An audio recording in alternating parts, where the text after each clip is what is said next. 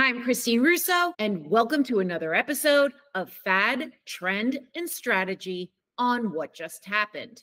Today, we welcome Andy Lautato, Chief Operating Officer of the Vitamin Shop, and Chris Silver, Customer Technology Executive. Welcome. Hey guys, super excited. You both bring really interesting perspectives, particularly from inside retailer point of view. A lot of people who are listening and part of this ecosystem were in retail. A lot were never in retail, and they're retail, what I call retail adjacent, all good, all having, their own experiences. However, unless you've really walked through the fire, there is really a very unique perspective as to even just the simplest things like prioritizing different forms of transformation, for example. I think you definitely live in the shoes, especially when you spend any time in stores whatsoever. You go around, you understand where the stores are, you feel their pain, you feel their struggles. They are the closest one to your customer. I spent my formative years in retail stores in the back of it, talking to the managers, and you really want to help them out at every single piece. Andy? Yeah, so well said. I started my career at the Limited in 1990, so 33 years ago. I left for 2 years, and I was kind of like snobby to my friends, like, oh, I got out, retail so hard, I'm going to go do something else. And I came running back because it's who I am. It's in my heart. And Chris is absolutely right when you're talking to the store associates and the customers. So you're on the episode of Fad, Trend, and Strategy, which is a really fun, interesting way to cover a lot of ground and then deep dive into a couple of subjects. So I thank you for participating in that. And the way it works is I will throw out a topic and you will provide your opinion on where it stands in the retail landscape or where you think it should. And maybe retailers aren't embracing it so much, right? So this is really a reflection on your educated opinions and thought leadership. I know that things are nuanced. I totally get it. You can have fads and trends under strategies, and you should. So we are taking a simplistic approach. And then what I like to do is see what's exciting to us and then do a deep dive. So here we go. Let's hit some topics. Sound good? Love it. Great. Awesome. Okay, here we go. Gamification. Andy. Strategy. Chris? I agree. It's definitely a strategy. Now here's one for you. I'm going to ask you building tech versus buying tech. So it's going to go build and then buy. Build. Andy. Strategy with an asterisk. Chris? I'm a buy person for the most part. Foundational things, it's a buy. So that's like one of the most heated things with brands as well. It's like you have brands that are just build everything, and then you have brands that are buy everything, and it's like a mix between the two. And to get the one to jump into the other, it's a deep conversation. How about buy? Chris? Strategy. Andy? Strategy. Franchising. Chris? Strategy. Andy? Strategy. Great. Next, drop shipping. Andy? Strategy. Chris? Drop shipping. Table stake. Strategy. Live shopping or video commerce. Chris? Strategy. Andy? Fad. Except for in China. Love it. First fad, and it wasn't even a trend. He went hard, he went down, he went fad. Okay, cool. Mobile payment, and I mean self-pay, not in the kiosk. So mobile payment on your phone, in stores. On your own device, right? On your own device. Fad. Fad. Yeah. Fad. Interesting. A nightmare. Andy? Trend. Trend. Okay. We have a lot of grab and go in our business. I come in after the gym and grab a protein drink and a bar. Why not hit it with your own phone and be out of there, right? So that's what I'm thinking for that. 100%. Yeah. 100%. Exactly. The word omnichannel, or the meaning of the word omnichannel, which recently has been said as, yes, it's where we're at, but it's an old word. And I'm like, is it? I feel like it exactly represents exactly what should be happening right now. So I would like your opinion on the word omnichannel. Andy? Trend. Killing me. You're killing me. I see it as You want to hear my why? Of course. Okay. Yeah. All these buzzwords are trends, and whatever there's a trend, there's some journalists out there that'll come up with a new trend. I mean, omni, many. That's the definition in the dictionary. Many channels, right? So now they're trying to say we're moving beyond 3 separate channels to one converged harmonized, seamless, whatever you want to say, and it'll get, integrated. So it's a trend, whatever word we use.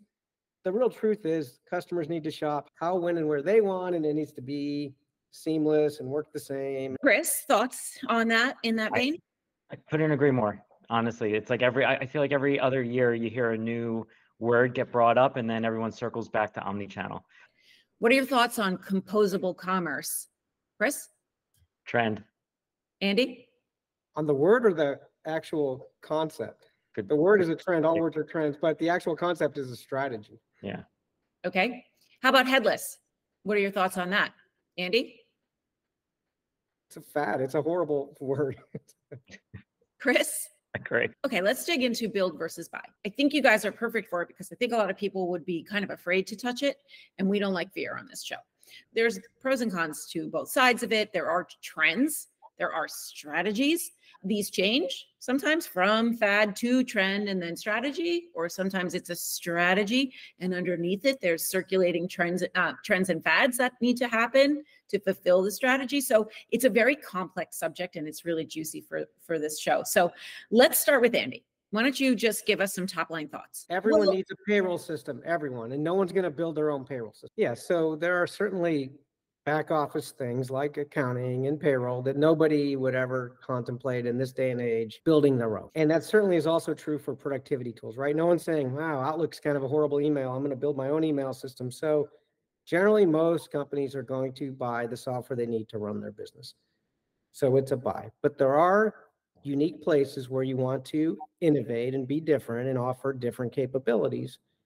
So in that case, I think that build becomes a really good strategy with the asterisk of being that building off of components. So when we get into composable commerce, formerly known as headless, and I just always use the analogy of a box of Legos. Now, if you can buy those components instead of an entire complete monolith, now you can assemble them in a unique way for your business and your customers. So it's more not down to I'm writing C code anymore, but someone else did those components that are very small. We could call it a microservice, snapping them together uniquely and creating really good experiences for my customers and processes for my employees. Well, I would call that really more of a hybrid than a true build. And I think Chris would agree with me on that, but I don't know for sure. Chris?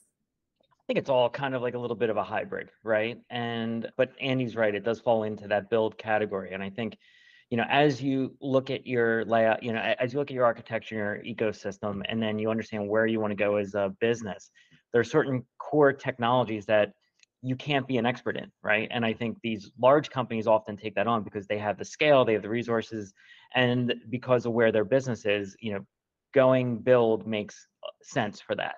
I think for most businesses and speed and flexibility and integrations that you can't possibly keep up with, buy makes a lot of sense, especially because buy with customization now is just so easy. It becomes the talent, right? And the speed and all the changes. And I think it's one thing we learned over the last few years. It's being able to flex, to pivot, to change, to be agile is where these things came in. And a lot of folks that were in these build scenarios ran into trouble. They ran into trouble because they weren't able to, we had new social media outlets coming up really quick, new integrations coming on, new different things coming on. And to tell you the truth, it showed a lot of weakness in the ability for these businesses to kind of change and dynamically be flexible to the customer's behavior and experience. So I think there are core systems that you do want to, and I think there's 3 levels to this, right? There's core foundation of these are the best in class vendors.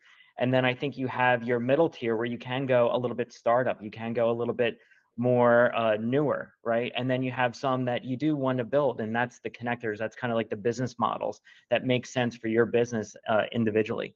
The last couple of years has been very interesting. Now as I head back into the brands, I have all this wealth of knowledge and experience kind of going back in of where these things can kind of puzzle fit in with each other. So it's extremely interesting.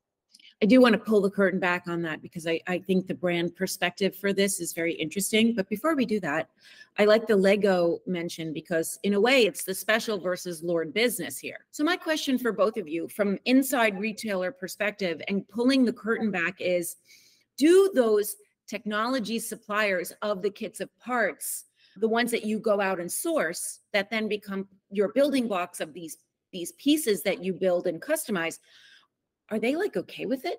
Are they like, sure, we'll be part of a bigger, like, obviously you're not building everything all by yourself. So you're building these component pieces, and how do the pieces work together? How do you ensure they work together? How do you act? That seems like such hard work. Can I get some light on that, Andy? And then we'll go to Chris. I think that not only do these people who make these kits embrace it, that's their entire model, right? Because probably they got sick of trying to build packaged software that they end up customizing for every single customer. Most companies I know run highly modified package software. Like it was a package and they modified it. And no one ever says that's a strategy. You didn't have the option of a bad idea, but that's what a lot of people end up with. So this takes away having to buy some, I want to name names, but I won't, buy some monolith, then, hack the crap out of it to work your way. So that goes away. And now you're buying the pieces, parts, and assembling them ideally for your business. Chris, before you comment, I do know a lot of tech solutions even today who feel like one of their strongest selling points are they're an end-to-end solution, which probably, to your point, Andy, has to be customized. So it's like, okay, you can do all of that, but we only need these pieces, and we need these other things to do different things. Chris?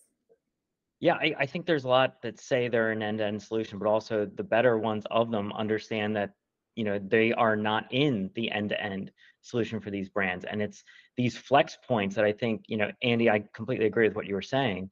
It's the flex points that I think I've learned, that's where things kind of matter. That's where customization, that's where the brand comes in. That's where these customization points and these points of where you want the flexibility to happen, really kind of matter in this, where you have your core foundational elements, but then you have your flex points of when you do want to add a new channel, when you do want to add a new engagement item, a new message, a new different kind of touch point, that's where the things do matter, so that the brand can pivot and dynamically change to where their customers headed, very, very quickly. And I think when I look at software, there's foundational software you need to run the business. There's the core, right? But then there's the pieces that the individual groups and departments, you need to give them control over, right? Because different elements happen in their business that you need to be able to move dynamically. Otherwise, they go around you. So building in these flex points, building in these pivot points to dynamically change, I think that's extremely important. And that's the part that's a table stakes strategy that I'm using going forward, because that keeps you safe, that keeps your environment moving forward in best practices, so you don't get yourself into trouble or locked in later on where these huge digital transformations that are organizational transformations come in and it uproots the business and really puts a damper on it. So it's flex points is what I love. And that's a trend word, by the way. What is the internal approach inside a retailer when it comes to addressing not a corporate digital transformation, but something that's coming from a divisional head? Give me some color on when you have a group that needs something, as you referenced, Chris, and it's very niche and specific to their own business. Yeah. How does that work? Are they out in the market looking for stuff? Are they approached and then they bubble it up? Is there like a year-end, like, what do you guys want to accomplish next year? We'll go out and find it for you. I hope once a year is not the case for anybody, because that's way too late if you're just going in a budget time and saying, what do you need? I prefer to have team members, completely embedded in their team at all times, kind of running forward with it. But, we've seen, even look at marketing teams, right? The emergence of these digital transformations last 3 to 5 years has taken it from marketing teams that have been named after certain technologies to the way that we talk about them and implement them and drive new projects. It's completely different. It's now customer first and then backwards in, where, in the past it's been, we are this product team. We are this product team. It doesn't happen that way anymore. So it's having the technology teams embedded in, so that you're understanding these things live, building in those flex areas that you can when your core foundational element, doesn't do what you need it to do. And there's a new piece that came in, so that you can then plug it in, but you're working with these things live during it. And I think the role of IT is to be dynamic. It's to move at the speed that the business needs you to move. And that involves me having team members embedded in those different groups and departments at all times, feeling the same pain. Just like I was in stores, and I felt that 30 seconds as they were talking to the customers, they were waiting on something to process. You feel that pain. So you don't want to do that. Having it embedded in makes you a partner, internally, and helps you really drive that transformation, that innovation. Andy? Yeah, so it starts with your business strategy. And so say you have a strategy, I'll use an example that we talked about earlier, dropship. So you have a strategy and say, I want to offer a broader assortment to my customers so they don't leave my website, but I don't want to spend the money on inventory. So that becomes a strategy. So now you need a capability. And that capability is, how do you extend your website and your POS to be able to sell more products? And then it comes down to features. And then you prioritize that work. And so I actually wrote chapters on this in my book about prioritizing work in IT. And there's always the debate about the little things or the big things. And you really got to do both. There's, the little things that matter. Tweaking like UX, for example, could be a big deal. So it's a small project, but a big project would be completely redesigning your cart and checkout. So, but yeah, it starts with a strategy. The strategy leads to a capability. The capability leads to features. And then the features lead to, in the agile world, stories. And then the work gets done. You have, just so I am hearing you guys correctly, you have opposing opinions, actually, then, because what Chris is describing is it's fluid and it's constantly being evaluated because there's this embedded tech constant feedback loop on what's happening, filling back the current priorities and defining new at all times. And yours, if you're going off of strategy, it is that once a year, twice a year, around the budget, big ideas, medium, big ideas, that you want to be kind of systemic or systematic about deploying resources. And yeah, but no, I'm actually in more agreement with Chris. So I have a rule that you can change anything on the list anytime as long as it hasn't been started. Once you start a project, you got to finish it, because if you get halfway through, 3/4 through, if you get 99% through and you put that on the shelf and start over, you wasted every dime. Mm-hmm. But I also believe that you should still have a long-term vision and strategy that you're always updating. So it doesn't mean it's going to be right. They're never right. They're just, at least it's a direction you're going in. As you get closer, you pick the right roads to get there. So no, we're always evolving, reviewing ours. But couple of my principles are stop starting and start finishing. So just doing fewer things and having a smaller list and getting them done and then moving on to the next thing. But no, it's about a framework of a strategy, but still adapting it on the fly. Fluidity within there. Okay. It's not locked and loaded. So it is similar. Okay. I want to ask you both your opinion on this, because I don't think either of your experiences included this, but a lot of retailers have an innovation department now. Their job is to gather requests from all the department heads and spend the time doing demos, and how time consuming it is. Demos and vetting and doing RFPs and getting that work done, which I think a lot of times still falls under IT, but with an innovation department in a retailer, do you think that's an effective way to go about deployment? Not so much gathering information, because that really, who cares? It's the deployment of the actual decision making. I see it as, my personal opinion is, now I didn't work somewhere where they had this, but I know how retail organizations work. And it's like, I'm running a business. Oh my God, I heard about this thing. I love it. I think I need it. I'll send an email to innovation. They'll do the legwork. They'll figure out if that solves my problem. Or maybe they create a form.